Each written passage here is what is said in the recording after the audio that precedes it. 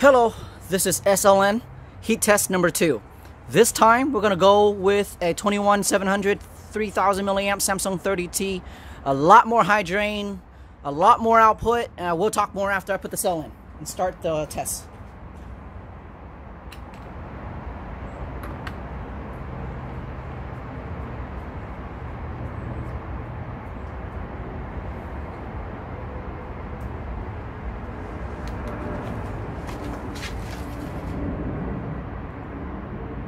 Alright, so this time we're starting off at 82 degrees Fahrenheit. Ambient temperature is 74. This cell should get the heat up real fast, because with the main core cell protected, we started off roughly 3000 lumen, 2600 lumen, 2650 to be exact. And with this cell, we're starting off at 4000 lumen, so it's a lot brighter, a lot hotter as well, and you can see the temperature climbed rather fast. Now this time around, I wrapped duct tape around the bottom of the light, the tail cap. That way there are no heat transfer from the body of the light to the vise. And I'll show you guys that later if you guys are interested. Yep, temperature definitely rising quick. Just warm, not hot yet.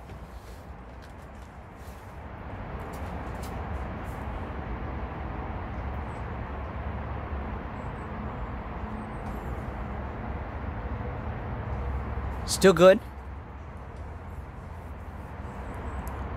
This is a much higher drain, but yes, you notice is much lower capacity as well. 3000 versus 4800, and the Ace Beam one even does 5100 milliamp hour. So this is good if you only run your lights short burst.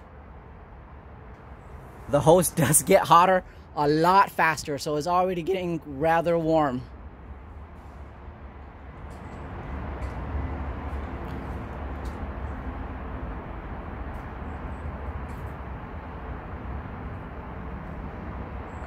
I would say 2.5 minutes. Okay, so there we go. 2.5 minutes is about where I would say the safety point is for this specific battery. And still, we're still running the same quad W2 light engine. Alright, so now we'll just watch for the temperature to rise and see when it will actually dip. It will dip when there's enough voltage sag.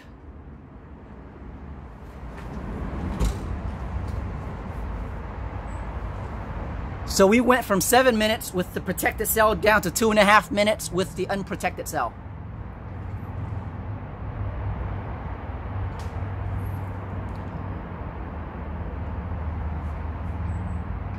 Peak temperature reach was, time was 11 minutes with the protected cell.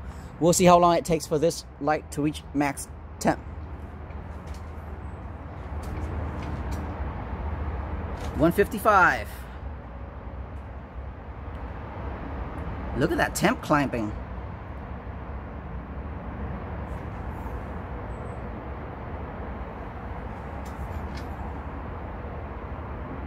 The bottom of the tail cap is still pretty cold. The mid section here is warm. The neck is hot. The bezel is hot. So anywhere from this point up is really hot, and it's colder as we get down, obviously. 166. And we're only at 4 minutes, so yeah, this cell is definitely smoking hot.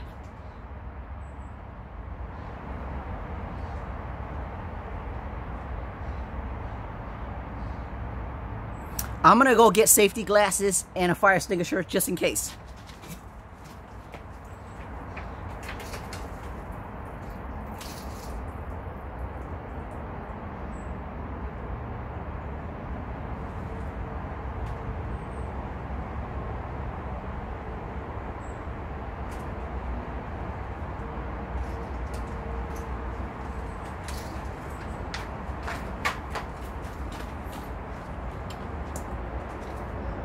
All right, 179.9, 180. It's hot.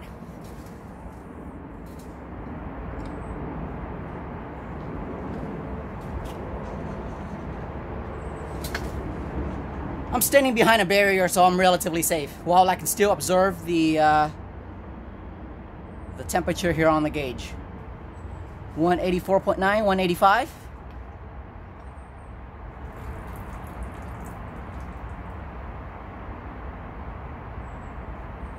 Oh, I did took the light engine out of the light to make some connection tweaks so that we can get a little bit more better current draw to push out the max, absolute max output possible. And that's how we reached the 4000 lumen. With the same main curve protected battery, I was able to get another 250 lumen. So we were at 2900 lumen versus 2650 with the older main curve that we were testing with, the protected cell. 193, wow. Still rising at 6 minutes.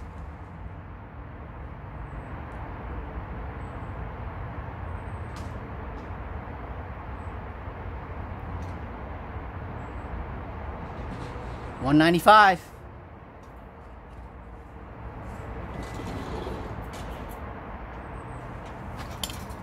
And as far as I can tell from my position, from my vantage point, I can see that the all 4 LED are still lit.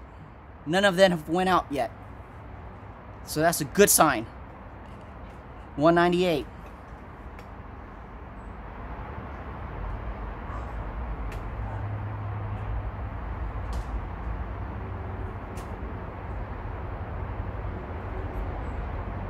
$200.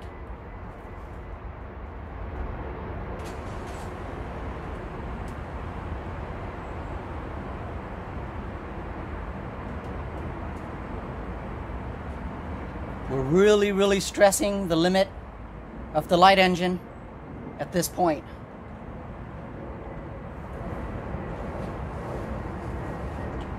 And again, I'm behind a very safe barrier should anything goes wrong. This test is simply just to demonstrate how the circuitry hold up with extreme heat and how robust the light engine is.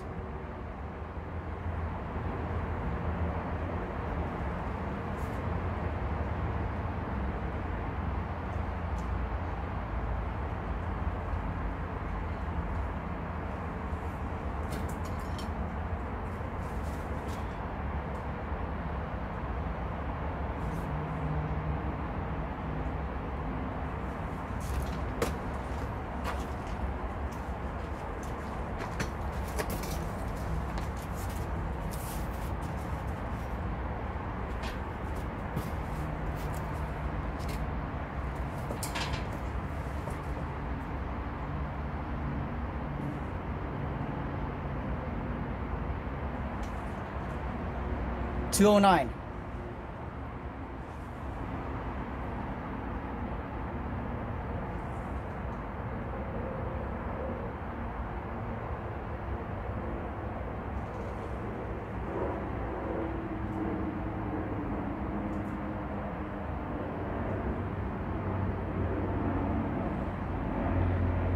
Okay, we're hitting 9 minute.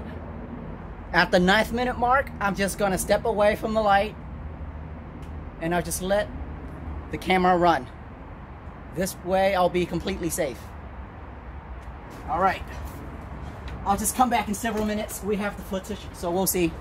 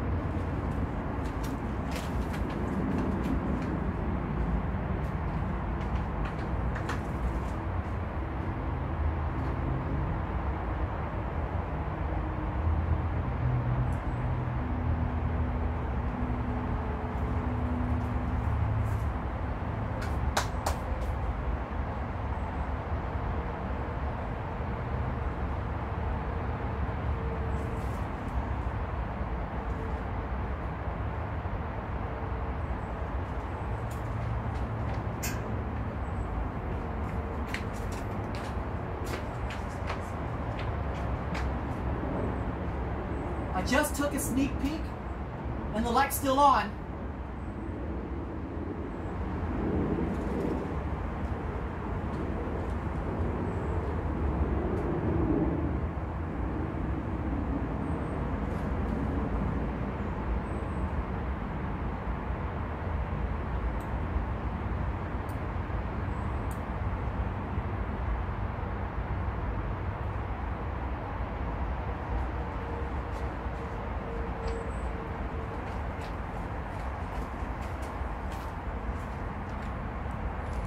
All right, I'm back. 206.7, so we're dropping now.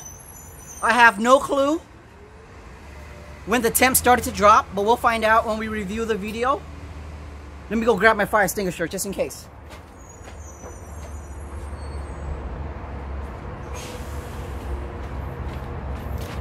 All right, so my wild guess is stopped somewhere around 215, 218. But we'll find out.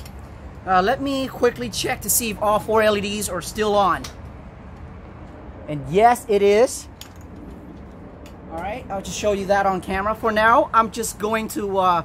we no longer need to observe the thermometer here, so I'm going to move the camera.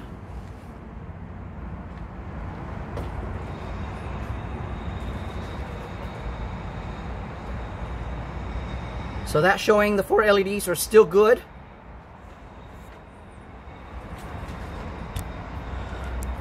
Alright, so at this point I'm going to turn off the light. That way we can go inside and do a lumen reading and see where how much output is retaining right now, what's the voltage and all that. Alright, that'll be it. Later guys.